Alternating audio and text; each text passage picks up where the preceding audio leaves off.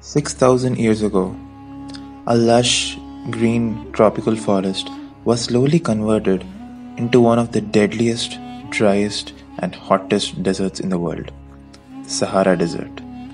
In this podcast, I'm going to present some new possibilities and geographical changes about the forest which was converted into a desert thousands of years ago. The size of the Sahara Desert is huge, with an area of 9.2 million square kilometers, approximately 3 times the size of India and equivalent to the entire size of USA.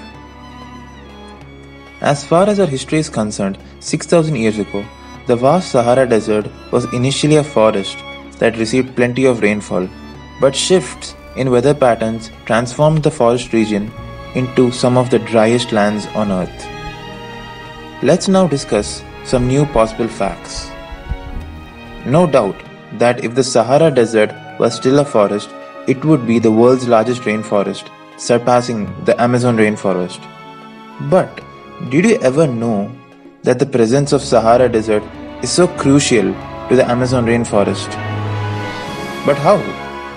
The trade winds which blow over the Sahara Desert carries the sand particles along with it. These particles are rich in phosphorus. As it passes over the Atlantic Ocean, they pick up the moisture as well. This entire mixture gets deposited at the Amazon rainforest, which acts as a fertilizer and adds nutrient enrichment to the soil due to its phosphorus content. This maintains the fertility of the soil.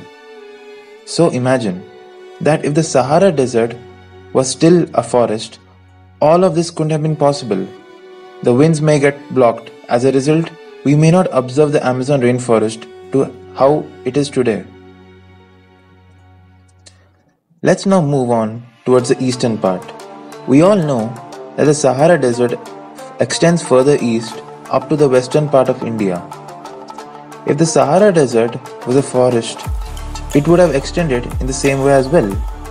Coming to the Middle East, we know that this region is blessed with abundant resources of oil and natural gas. If the region was a forest, the excessive amount of moisture would result in heavy rainfall, making it a very fertile land. The conditions for the production of crude oil and natural gas are high temperature surfaces and dry atmospheric conditions. Thus, the Middle East may not be the leading producer of natural gas resources if the Sahara Desert was a forest. Let's move on to history now. Consider Egypt.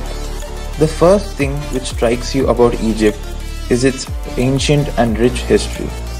The ancient Egyptian civilization is one of the oldest civilizations on the planet, dating back to 5500 BC, where you might have heard about the mummies, pharaohs, and other amazing discoveries.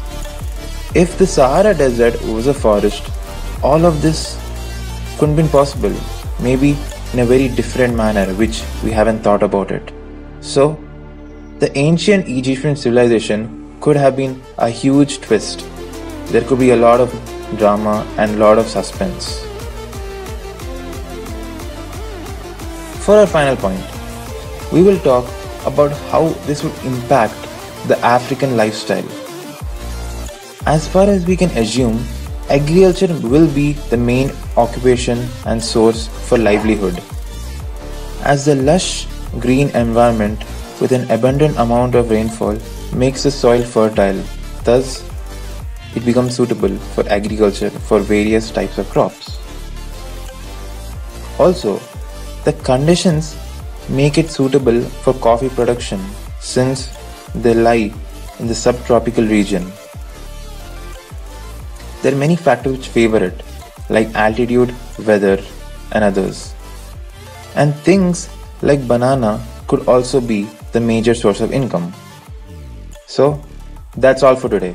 Thank you for listening to our podcast. This is Sriram signing off. For more updates, do check out our channel Pod Square.